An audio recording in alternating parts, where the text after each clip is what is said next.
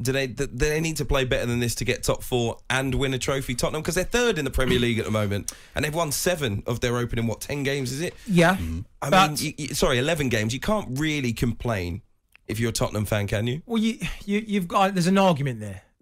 Yes, they've won 7 or 8 of the 11, 10 games, but they've played Leicester, bottom of the league. They've played Nottingham Forest, who are 19th. They've played Wolves, who are 18th. They've played Everton, 15th. Southampton, West Ham, who they drew with. They've played the majority of their games have been bottom down.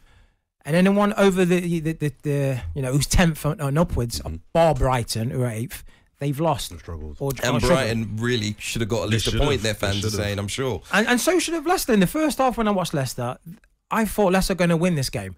And when they came out the second half, they just disappeared. But against Man United, Fred looked like he was Luka Modric. Yeah, he was Spurs made him look like it was Luka Modric. He was running the show.